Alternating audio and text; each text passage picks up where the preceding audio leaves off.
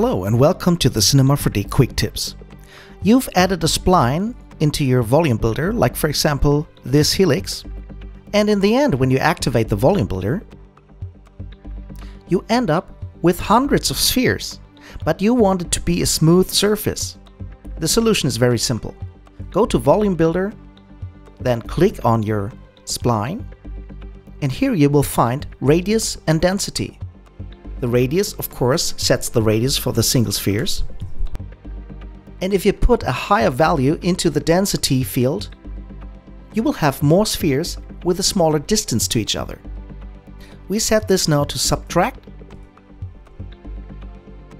If you're still seeing artifacts, then it can help to select your spline and change the intermediate points from, for example, adaptive to subdivided. Put a smooth layer on top,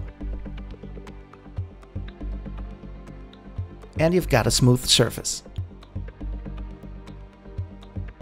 Thanks for watching. For more information on Cinema 4D or other Maxon products, please visit cineversity.com or maxon.net.